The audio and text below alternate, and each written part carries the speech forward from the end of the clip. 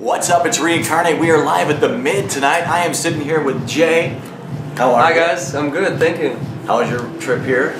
It was good. It was didn't have any delay because of the snow, so we got in on time. So I'm glad to play here. So It's your first time in Chicago? yeah, definitely. I've been to the airport before, but that doesn't really count. So now it's the first time in the city and the first time in clubs here. So How much time have you had to spend here in the city of Chicago? not a lot. We came in around the afternoon, and I needed to sleep a bit because I'm still like I have a jet lag from the journey and from Holland. But yeah, so not a lot. But, where was your show prior to here? New York actually, Basha. So yeah, it was a good night. What was the capacity for that crowd? I think around 1,500. Oh, right. Yeah, so it was packed. So good show, good start of the tour. You're gonna love it here. People are gonna be like, they're like this. Yeah. I heard a lot of great stories about it. So a nice atmosphere. It's an awesome venue. Are you guys gonna tag team together at all? Or are you? I'm not sure. I'm gonna open for Martin first, and then we'll see from there. And come on, you know you're gonna play your song together. I think so. Yeah, we're gonna play Wizard together probably. So EDM America TV exclusive. You heard it. They're gonna do Wizard. yeah. You guys worked on a couple of other songs. Was it 404? Arrow 404, indeed. Yeah, and the registration code. Arrow 404 was released on Dorn Records early 2013. And registration code we gave away for free actually, so okay. That was a track we did earlier. So yeah. Would you suggest that other aspiring producers do that, for like give away stuff for free at first and then? Yeah, I think it's always good to get their tracks exposed. Like Deoro he released the track for free, and then he got a release and revealed with it after that. So you can get a lot of exposure with your tracks, which is always good. It's always good to get your tracks out there, and also the fans they appreciate it when you give away stuff, and they appreciate you for it. Hello. So how did you come about? How did you meet Martin? Through forums and stuff online, and it's about 3 years now we know each other, and we really liked each other's music, and we clicked on a musical level. And yeah, we became friends, and just sometimes mess around in the studio, and just sometimes we create some tracks like Arrow 404 and Wizard. So yeah. Did you always know that you wanted to make music, or was this like just something a hobby that became? Yeah, definitely. I was around 14 when I got introduced to the software and stuff.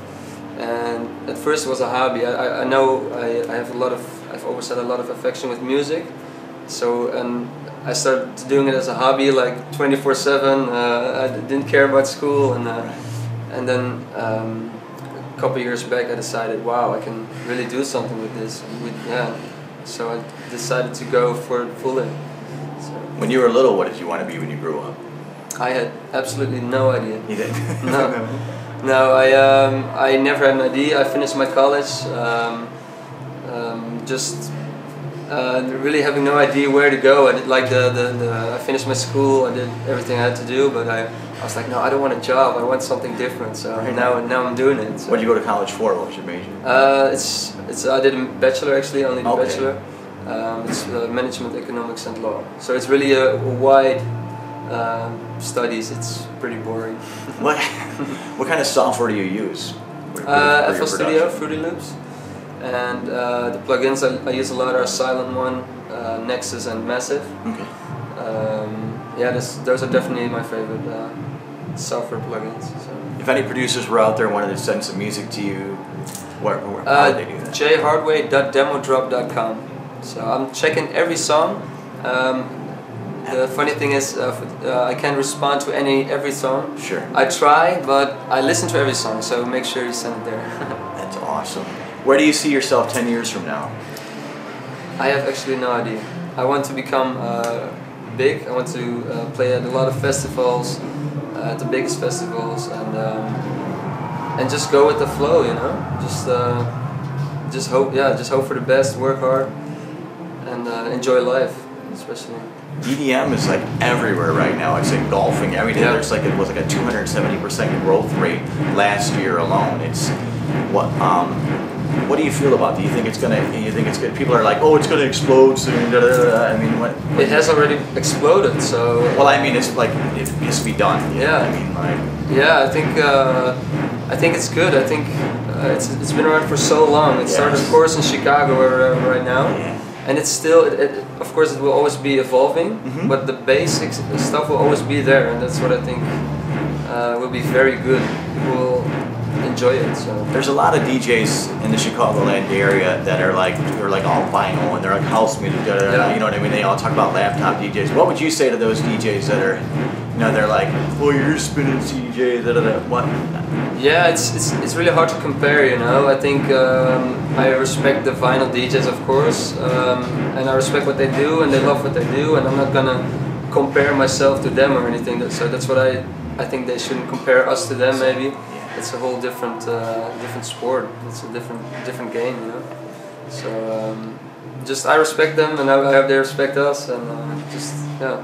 Did you curtail your set to house music, a little bit of house music tonight because you're in Chicago? Like to pay homage to them at all, or? Well, I always have all kinds of music on USBs, and I try to read the crowd and see what the guys before is playing and react to that and just I hope that my feeling is spot on, and it's just intuition thing. So. Have you been doing a lot of interviews? Not too many actually. Yes, there are 2, so that's not that much on one night. So. What's your least favorite question you've had an interviewer ask you so far? Well, it's not my least favorite, but it's like the questions about you asked it, but it's not my least favorite or anything. But they always ask it, how did you like meet Martin? And I have to say it every time, but it's like not it's not a bad question, but I get it every time, so it's the same story. But, if you could work with anybody in the industry right now, if you could collaborate with them, who would be your dream collaborations? I think it's actually a couple guys. I love Seth's stuff, of course. His melodies are insane. Calvin Harris and Hardway are just my. I love those guys. I respect them as artists, as producers, and they're next level. Yeah, I got to interview Hardway at EDC Chicago. It was awesome, funny. We had fireworks were going off in the background, and he started talking about it being David Guetta. It was hilarious. That's awesome. Yeah. If you want, I'm going to be interviewing him again. If you want to send him a message, if you want to send Hardway. Yeah, Hardway. I hope to meet you soon, man. In Holland, maybe in Breda. And I love what you do, so I hope you're #1 for a long time because you deserve it. That's awesome. We appreciate your time, man. Thank you very much. Thank you so much. For EDM America TV, I am rencarn8. And I'm Jay Hardway.